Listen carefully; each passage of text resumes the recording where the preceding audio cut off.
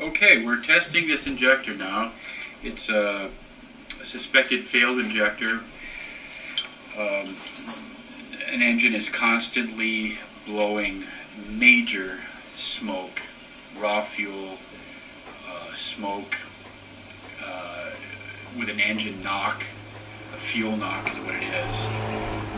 Raw fuel constantly being dumped into the cylinder. And we cut out the injectors one by one. This one, number 4, made no difference. Just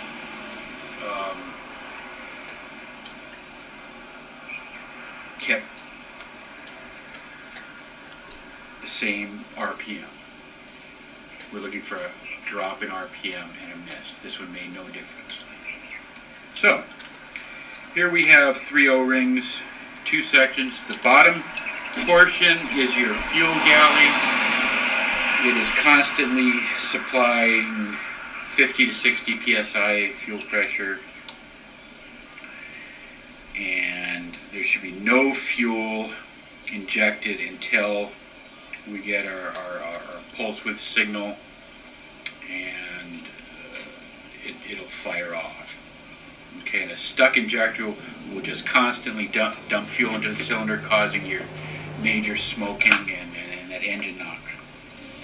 So, we have an apparatus here, which I turned on my lathe. It's just a 3-step piece of pipe with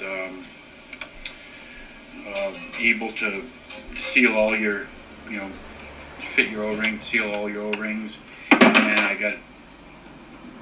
got taps, 2 taps, one for the ICP, which we won't be dealing with today.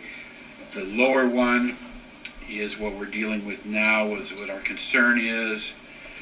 So we're going to be supplying 50-60 psi regulated air to the lower port, and it's pretty simple. You just slip it on. There's bolts here for checking the ICP. That's like 3,000 plus psi, so we don't have to bolt it. 60 psi is not going to cause any separation.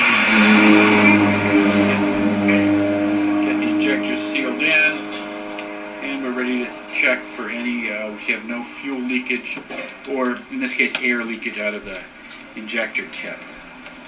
So, these are blowgun, just a plain Jane blowgun. And yep, we got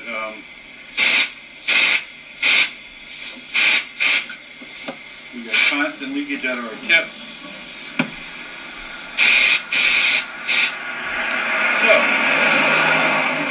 verified this is a bad injector, and we're going to have to change it out with a new one.